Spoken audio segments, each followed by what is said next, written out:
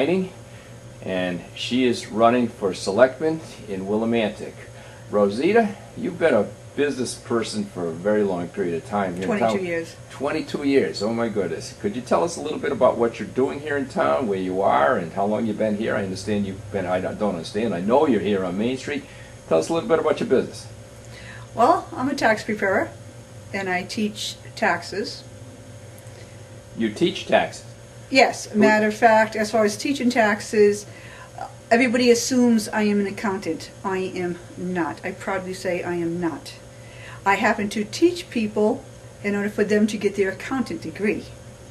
It's different. It's different. The hoops are different.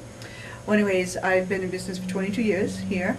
I also own a little toy store next door. I am a landlord also in town, own 3 buildings here in town. And your husband is also on the police force.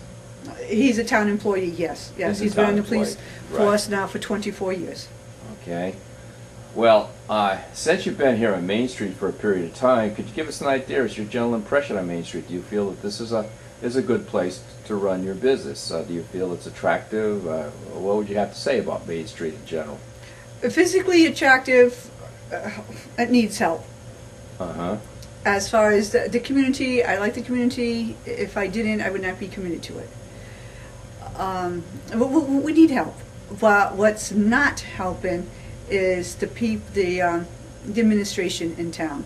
That's one of the reasons why I want to run for. I'm running for Board of Selectmen, because my philosophy is if you got a complaint, keep your big mouth shut unless you're willing to do something about it. Well, being that I'm 39 again and again and again, and I've been married 28 years. I'm at the empty nest, so I you're had one time. of those very young brides. Yes, married 28 years. Oh shucks, I think I sort of gave away my age. That's right. I said I was 39 again and again and again. Yes, you did. Yeah. No, come on. I own buildings next door. I got a couple of my tenants' restaurants, so I have to deal with the health department, building department. Any of the department in this town, and you know what, they don't like being held accountable, and there's too much double standards going on, and it's like something's wrong here. There's a lot of corruption going on in the leadership in this town, so we need a change in the leadership. So I like to think my name begins with an R, and I'm proud to say I am a Republican, a good conservative, old-fashioned Republican. So the right Republican for the job is Rosita. Okay, are there any specific things that you are concerned about? What would be some of the things that you would like to tackle first as a selectman? Well, not necessarily first. I tend to be somebody who has a lot of things going on at the same time. But my most recent complaint is all these big trucks that's going on downtown. I mean, even my buildings, the walls are cracking, my porcelain dolls are falling. I mean, it's just, I mean, how can anybody or even feel safe? Matter of fact, don't feel safe because of these big trucks. It's not necessary to have the big trucks. Before Frog Bridge was here, the trucks made their way from point A to point B without coming on Main Street. So why do we need to have them on Main Street now?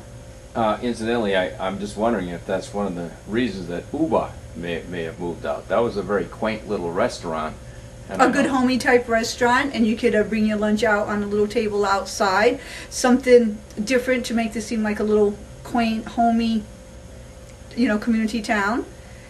Everybody, I don't know all the reasons why people move out of town, but I do know that one of them is the taxes are ridiculous for the business people. We have to pay more taxes than anybody else. Matter of fact, the chairs that you and I are sitting in, I have to pay taxes on that. My little refrigerator in the back, my little printer, things that we have at home that you don't have to pay taxes on, but business people do. And unfortunately, people think that because you own a business, you must have money. Yeah, walk a mile in our shoes. And where's that money going? To the corrupt hands who's running this town.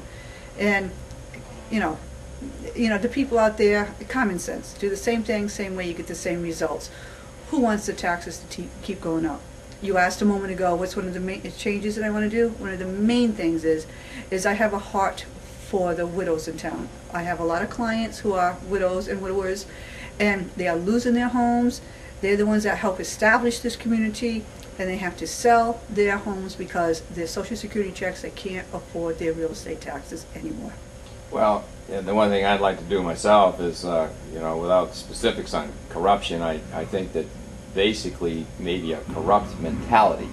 In other words, certainly different people get different benefits, and this may not necessarily always be to the benefit. If I haven't of mentioned it sooner, you mean the double standards going on in town? I have proof of that, and we don't have time to talk about that. But when I get in place, it will come out. Time and place for everything. So, but in other words, the corruption you'd be talking about would be a double standard, where maybe one person's treated one way and another person's treated most another definitely, way. most definitely. Yeah. No, nothing that anybody's going to be thrown in jail for at this point that I know of, but certainly, who knows? But I don't think at this point in time. And a lot of We're people talking assume about- because I'm a police officer's wife that I have different benefits. Are you kidding? I am the least protected in this town because I am a police officer's wife. And people don't understand that. That's another area. And nothing against my husband, because anybody who knows my husband, and my husband had to deal with them, arrested them, so forth, that he is a righteous man, he's a man of integrity, and he's doing his job. But he knows his stuff. The other police officers do not, and they don't have a backbone to stand up for what is right, because they're afraid that if they stand up for what's right, people say, "Oh, you're just sticking up for her because she's a cop's wife." I hear. Now, let me ask you a question. One of those issues is I'm a landlord. Yeah. I alluded to that earlier. I'm a landlord, and I have proof from the court system that the Willimantic Police Department don't have the knowledge as far as to deal with landlord-tenant issues, and that discourages people from investing in town. And everybody invests their money in different places. I personally, here's some free tax advice, folks, some Rosita's advice.